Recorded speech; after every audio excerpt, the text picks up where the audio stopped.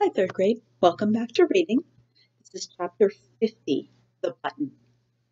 Bright Bill was thinking about the small button on the back of his mother's head. His mother was thinking about it too. They couldn't stop wondering what would happen if the button were pressed.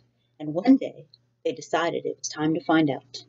Roz sat on the floor of the nest. Her son nervously stood on a stone behind her.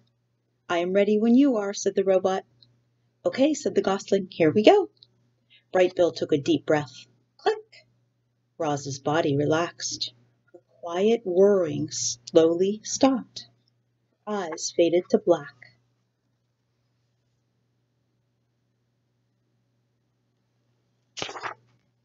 "Mama, can you hear me?"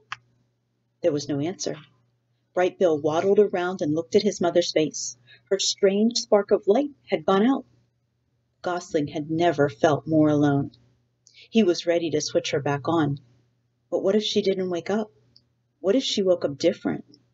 The gosling was afraid to press the button, and he was afraid not to press the button. Bright Bill took a deep breath. Click. Roz's body tensed. Her quiet whirring slowly started. Her eyes began to glow. "Mama, can you hear me?"